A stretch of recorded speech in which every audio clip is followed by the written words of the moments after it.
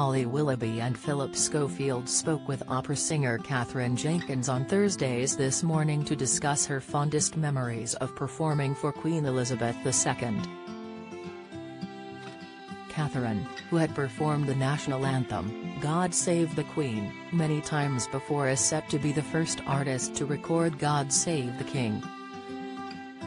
As they discussed the new national anthem, which will celebrate King Charles III as the new reigning monarch, Katherine got rather emotional. But that moment, I mean within your profession as a singer to sing in front of the monarch, the national anthem. I mean, what does that feel like? Holly asked. So emotional, Katherine admitted before adding, I think when you're in that moment you feel very proud of your country and proud of her. I was such a fan of hers. I've got amazing memories of getting to sing that for her. The opera singer went on to discuss where she was when she was asked to record God Save the King.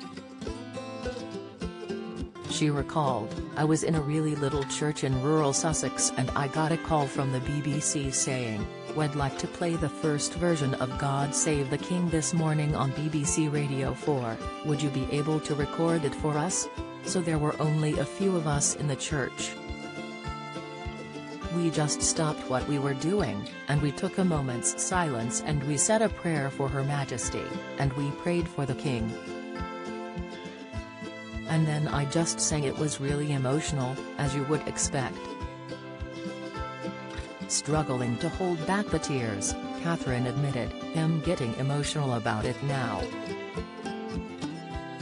You know, because of the amazing memories of getting to sing it for her, but also with a sense of continuity that we have to think to the future and recognize her amazing life's work, but to sing it for the first time with a new word.